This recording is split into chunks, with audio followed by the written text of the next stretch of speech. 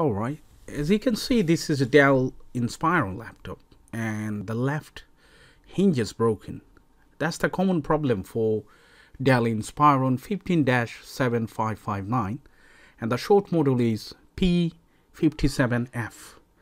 So as you can see, I got the bottom chassis. The reason is the actual hinges base broken and came out from the actual bottom case. Alright, so what are you going to do? We're going to replace everything. We have to pull it back to the bottom chassis and replace it, and the actual hinges should be fine by itself. So the model number, as you can see, 15-7559 Dell Inspiron, and the short version of model is P for Papa, 57F for Freddy. So the actual hinge is not broken. The hinge came out from the base, which is located to the bottom chassis. So let's change it. You need couple of tools, Phillips screwdriver and flat opening tool, and then we can complete the actual repair through this process. Still, if you do have any question, make sure you leave it in the comment section and I will fast forward the video just to make the video shorter. Thank you so much for watching, guys. Enjoy the rest of the video.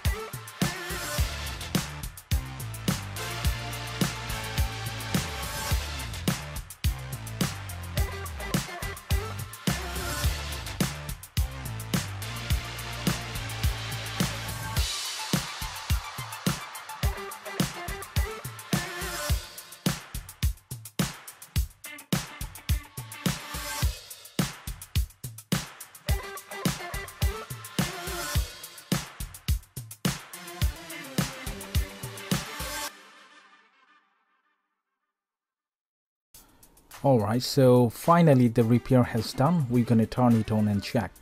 The key point of this repair is it takes time. It's kind of assembling a furniture, you know, because you're gonna pull out every single thing. The thing you have to be careful with the flex connectors and stuff, and how the wire run, all the flex cable and stuff, and also you have to manage the screws. That's the most important things, and the connectors, and then everything would be pretty simple, by the way. Okay, so now I'm gonna turn it on just to check if the power comes on. That's mean every single thing should be alright. And whenever you connect the Wi-Fi connector, antenna connector, you have to be careful, you know, because those connectors are so fragile, and if it doesn't connect properly, you're gonna have issue with the Wi-Fi. And the cracked left hand side of this keyboard panel, I fixed it with epoxy glue, which is a kind of DIY, easy and simple. Now it seems all fine. Thanks for watching. Still, if you do have any question, make sure you leave it in the comment section, and I hope I'll see you in the next one. Thank you so much. Bye for now.